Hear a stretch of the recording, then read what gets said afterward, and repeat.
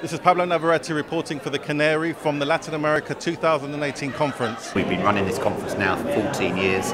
Over 500 people coming together, politicians, academics, trade unionists, all coming together to work in solidarity with the people of the continent. Every day, month and year goes past. And despite all the... I think one thing recently which really struck us, definitely in Young Labour, is the whole situation around Lula. We made Lula Young Labour's honorary president earlier this year because we felt it was really important that actually political leaders are being imprisoned, and that's such a stark comparison to maybe what people think politics is in the UK.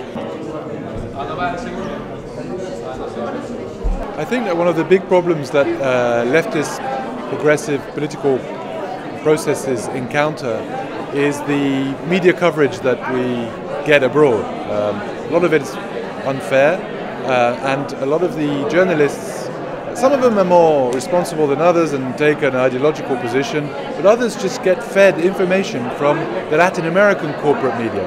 And the Latin American corporate media feeds information to the European corporate media, and then you get a general portrayal of our processes which is pretty erroneous, quite biased, usually right-wing. Tomou uma decisão que entra para a história das grandes injustiças.